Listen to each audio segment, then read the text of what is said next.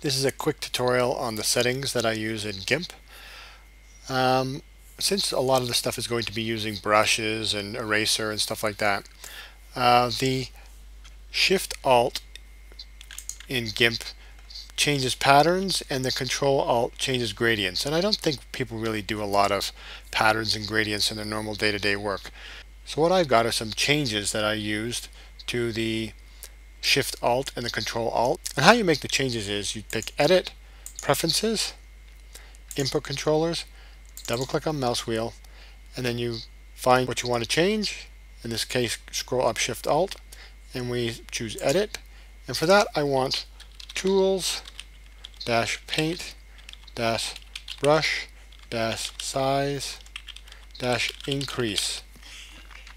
Now I choose Increase, and that basically does it by 10. If you do brush increase, it's only going to go up by 1 over here.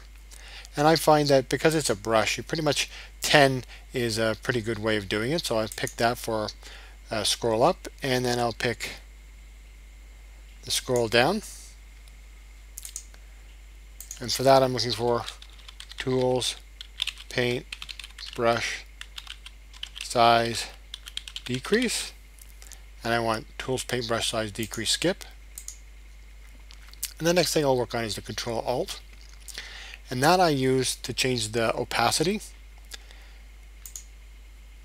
So we're going to edit that, and we're going to change it to context-opacity-increase.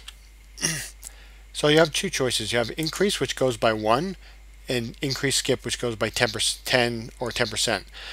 For opacity, I don't use the skip. I find that I only want it to go up and down a little bit, because generally you usually flip between a small range. So I find that 10% is way too much.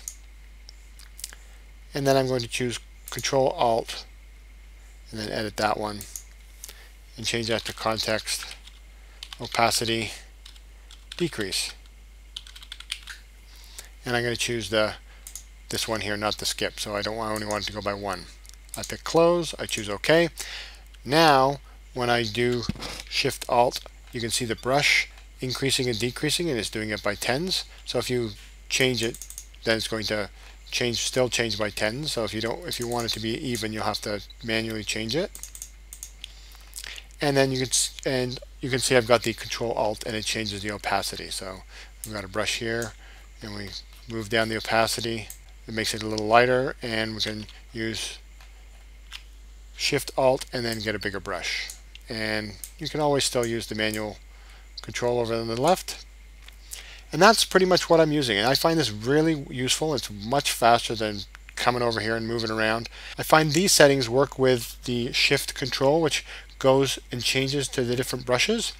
So generally, you're all usually working for the brushes. You want the opacity and the size generally work well. This is a really good keyboard mouse wheel combination.